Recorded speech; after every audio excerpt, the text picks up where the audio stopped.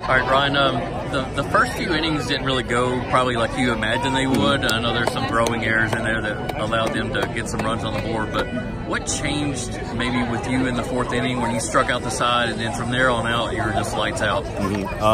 You know, our offense, we have great hitters up and down the lineup, so we get down by 1 run, it's not really any pressure. I know that we're not going to get shut out the rest of the game, so I just went out there and tried throwing strikes. We changed up our pitch calling a little bit because they were guessing what I was going to throw, and they were getting it right most of the time. So yeah, we just changed that up, and I just tried to throw strikes. So it wasn't anything like technique that you changed or anything? You just kind of found a groove? Just found a groove, got adrenaline pumping, 4th, 5th, and 6th and 7th inning, and you know, I was just really excited to go out there and just try to win us a game.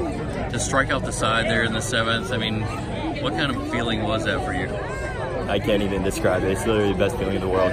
We've all worked so hard. Playing at Farragut's a year-long process. It's not something where you just get to take breaks. And so, you know, we've all been working for this. This has been our goal since October. And to just have a plan and execute it as well as this team did, it's unbelievable.